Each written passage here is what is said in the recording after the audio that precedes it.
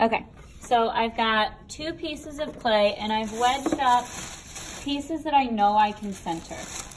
Okay, and then obviously 2 bats. I went ahead and went with 12-inch bats. Especially for the top piece, you're gonna want a little bit wider area. So you could probably get away with a square for the bottom, but for the top, I would definitely go with the 12-inch bat at least, okay? So I've got that on there. Got my clay really well wedged up, gumdrop, nice and soft.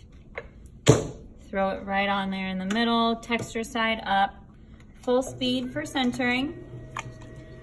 Okay, and I always kind of make sure it's sealed to the bat and kind of push down to make sure it's not gonna hydroplane. Lock in, remember, flex those biceps, lock in. We're gonna squeeze and let it pop up. Remember that your center point should always be the highest point. Going back down again, flexing those biceps. We're going back to the gumdrop. Okay, remember that we never want the center point to be lower. That should always be the highest. Otherwise, you're gonna get the valley of death and it's gonna be really difficult to center. We're gonna cone up and down at least twice to help align the clay particles. And I would, on your sketch, kind of make a little line where you feel like it makes the most sense to separate where your 2 pieces will be. Okay, finishing off my centering. Feel free to ask questions as I go.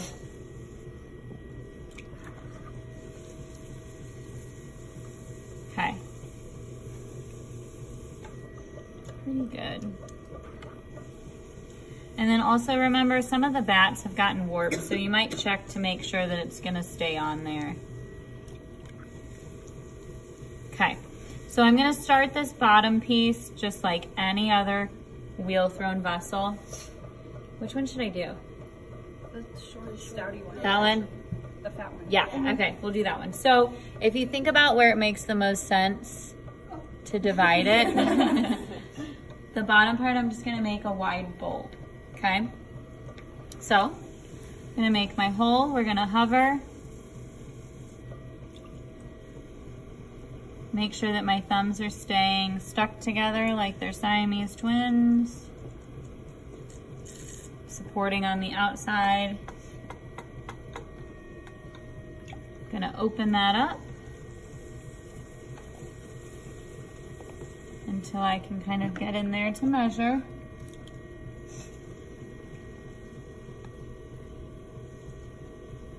Okay, and then I'm gonna flatten to make sure I have an accurate measurement.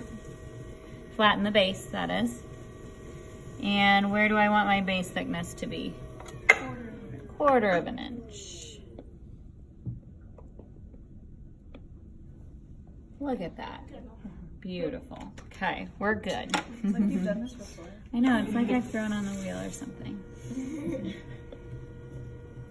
All right, so now what we're focused on is the base width. So looking at looking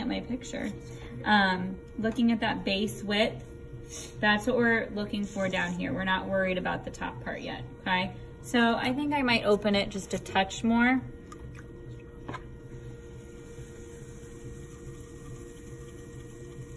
Okay. Make sure that my base is nice and flat and even.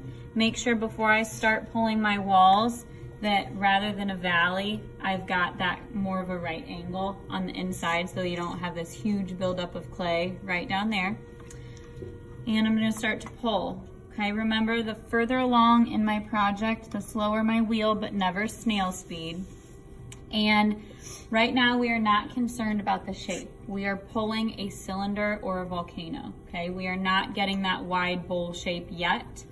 If you try to get the wide bowl shape from the start, it's probably gonna get wide and collapse. So we're pulling up into a cylinder or a volcano shape first. So I'm gonna squeeze, pull up and in, pull to the top, but not past the top. And because we are gonna connect another piece onto here, make sure that you leave it a little bit thicker than you would like the lip of a bowl, let's say, so that we have enough of a lip to connect that top piece to, okay? All right, pull again. Remember, for pulling, your hands should always be connected in some way. So my thumb of my left hand was resting on my right. And I'm kind of pushing them against each other for stability. Remember, we tend to get that buildup of clay at the bottom. So I'm gonna pull that up until that thickness incorporates. Okay. So my wall thickness is pretty good now. So now I'm gonna go ahead and shape. And I'm gonna slow down even a little bit more. As I start to widen this, it's gonna wanna wobble because the further away from center that it gets, the more it's gonna wanna wobble. So I'm gonna start, my outside hand is just supporting, my inside hand I'm starting at the bottom, and I'm slowly stretching that clay in the shape that I want it. Make sure that you stretch slowly. If you try to stretch your clay too quickly, it'll either get super wobbly and go off center, or you're gonna start seeing rips because it's gonna stretch too quickly and it won't be able to keep up. So stretch slowly. And I'm gonna make a pretty wide bowl.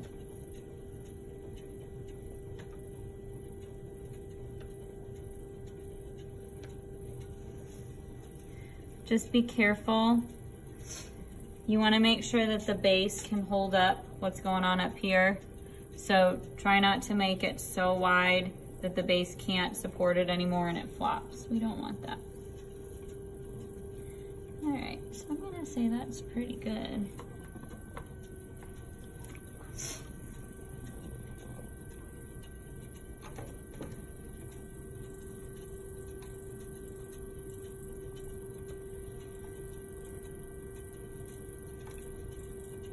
There we go.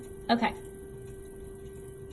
I'm gonna clean up all the excess slip and water from there. Make sure that you have a nice flat lip for connecting. And then I'm gonna cut my foot.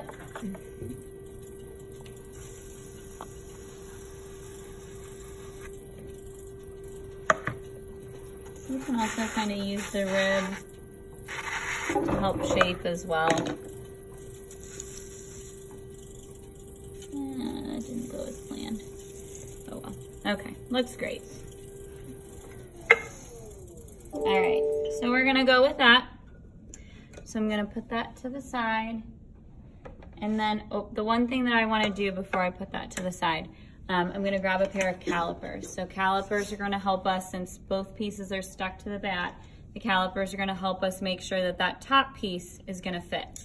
So I'm gonna take my calipers, I'm gonna grab my outside measurement at the widest point, okay? So now I'm gonna set this to the side. I know, I'll get that later. Okay. And I'm gonna center for my top piece.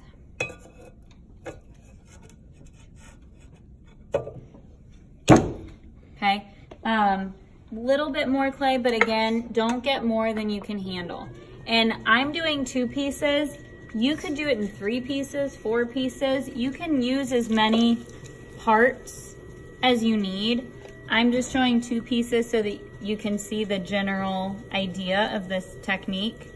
But I mean, you could make something that's 5 parts. You would just have to keep measuring, okay, with your calipers.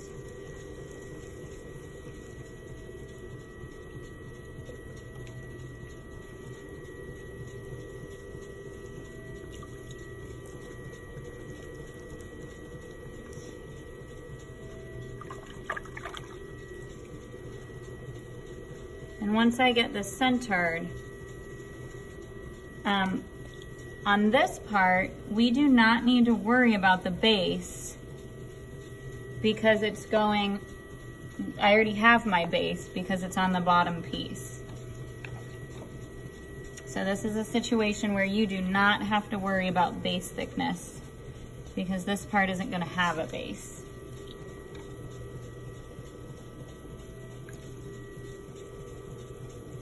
All right. This plate does not want to center. All right. So what I'm gonna do, I'm gonna make a hole. I'm gonna go all the way to the back. Okay, so I'm essentially gonna have a, my top piece just doesn't have a base. So I'm going to, and I'm gonna flatten it just a little bit because I know that I need this width. I'm just gonna go ahead and flatten it so that I can kind of start getting there. Okay, and then I'm gonna make my hole. And I'm gonna go all the way to the back.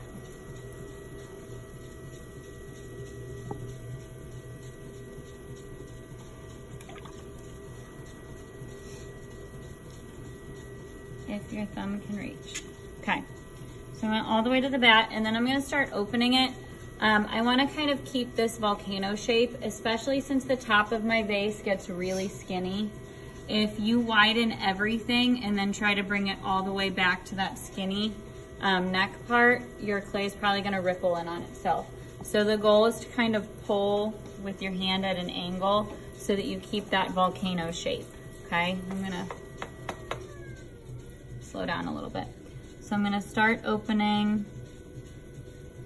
and then I'm pushing against the bottom, or pushing against the bat and pulling out like that.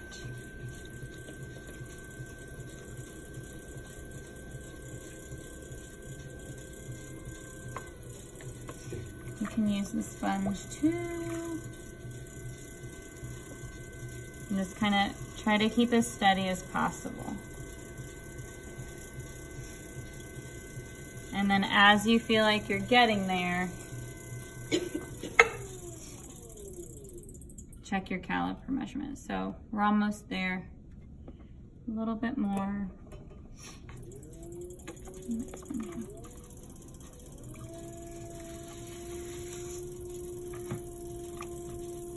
Okay. So I'm trying to just push on that bottom edge. Okay, check it. So you basically have a donut going on right now. Okay, and we're really close. I'm gonna go ahead and leave it just a little bit, like a hair smaller. And then as I pull up, usually I kind of push out a little bit. If you wanna get it right to that measurement, that's fine too. So this time when I pull up, rather than a cylinder, I'm really going for that volcano because of the shape of my vase, okay? So, I'm gonna anchor in, and I'm actually kind of eyeball your bottom, your very bottom thickness. You want it a little bit thicker than 1/4 of an inch, just because when you attach it, you want some clay to be able to kind of push over that seam. So if your bottom is a little bit thicker than 1/4 of an inch, that's actually okay. So I'm not gonna squeeze right at the bottom very much, but then I'm gonna squeeze up and in.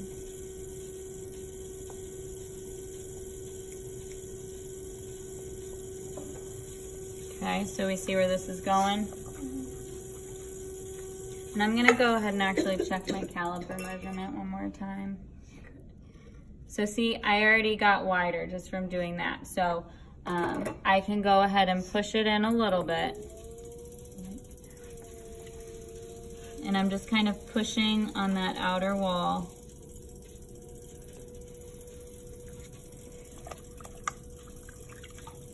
And then I'm gonna pull up again. So up and in, think volcano.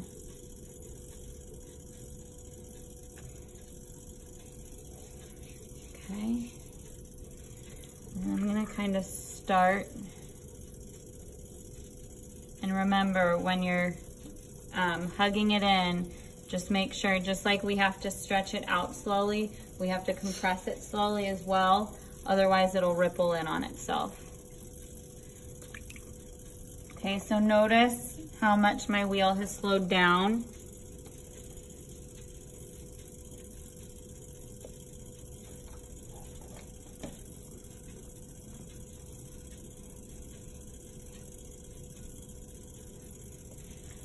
Okay. Wall thickness is almost good.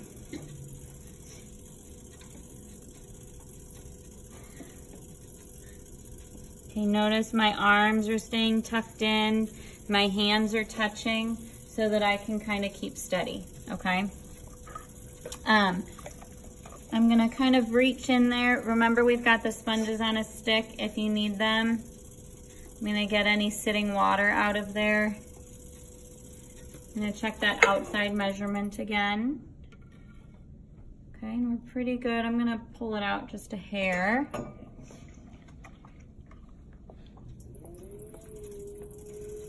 I'm just gonna kind of push on that wall a little bit. You have to be kind of careful because if you think about how much clay is actually attached to the bat right now, it's just a thin ring. So sometimes what'll happen, the whole thing will just come off because that ring can't hold itself to the bat. So kind of do everything very carefully down there where the clay is attached to the bat. Okay, and that's great. So now we're gonna start shaping. So I kind of want it to be a bubble here and then it comes in really skinny. So I'm going to squeeze it in a little bit. I still wanna be able to fit my hand in there. And then I'm gonna make the bubble. You wanna be careful anytime you're going from a wide angle to a very drastic small angle. You've gotta do it really carefully. What's gonna wanna happen is that this really small neck is gonna wanna flop in. So just do everything very carefully. Okay, so down here, bless you. I'm gonna push, so I'm kind of just doing one of those down there at the bottom. And then the other thing that I encourage you to do is to look at it with your bottom piece, okay? So, if I kind of hover, I can kind of get an idea if that's what I'm going for. You see? Okay. So I'm liking that so far. I think where they connect, I like how it looks. So I'm gonna keep going with this. So now I'm gonna start choking it in and making that top really skinny part. Okay, I'm gonna do that very carefully. So we're gonna choke in just a little bit at a time.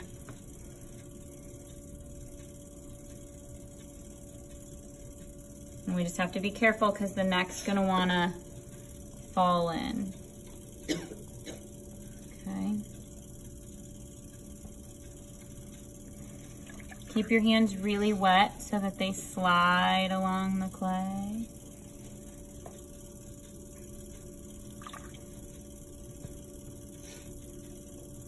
This part's kind of like the teapot spout in ceramics too. Okay, so once I kind of get that where I want it, I'm gonna start, because we were compressing the clay in, we now have more clay thickness. So I'm pulling up a little bit.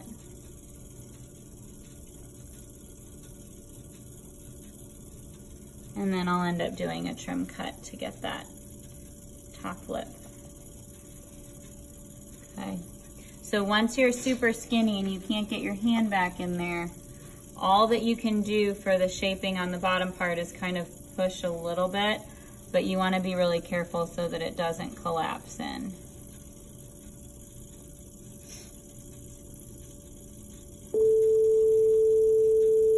You shut that door.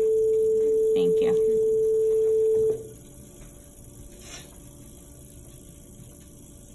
Okay, so think about the teapot spout. I'm keeping my hands really wet so that I don't rip this piece off.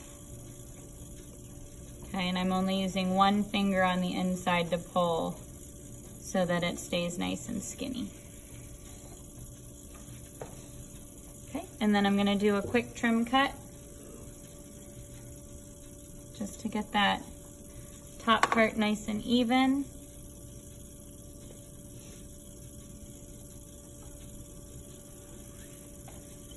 I'm gonna look at it with my bottom piece again, make sure I like it.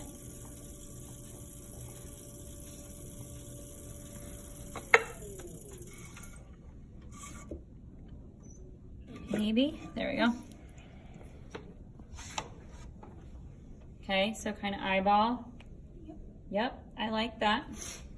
Okay, so now bottom piece, we're gonna leave it as it is. Top piece, once you know it's exactly how you want it, we need to cut through it with wire cutters. We can't wait until it dries off the bat because it'll be too hard to attach. So, I'm gonna take a pair of wire cutters. Okay, I'm gonna make you do it. I'm gonna hold them really taut. Okay, so just make sure that your thumbs are wider than the widest point. And I'm gonna push it against the bat and pull through, okay? And I'm not gonna move it. I'm gonna leave it there. So at this point, I need both pieces to get leather hard. If you try to attach the pieces before leather hard, the bottom piece is gonna, the heaviness of the top piece is gonna collapse the bottom piece. So what I'm going to do, I'm gonna go ahead and leave them out for the rest of the day. Obviously, you guys don't have that luxury. So what I would do if you're doing two pieces, I would leave them out while you're working and then just put them in an open bag when we're going overnight. You guys are always welcome to come in here and check on how hard your clay is throughout the day. But we want them to get leather hard. So I'm gonna leave them out for the rest of the day and then we'll see if they're ready for tomorrow to attach. I am gonna bag them up overnight. I'm not gonna leave them overnight because they would get way too hard, okay? Questions? Cool, will you hit stop for me?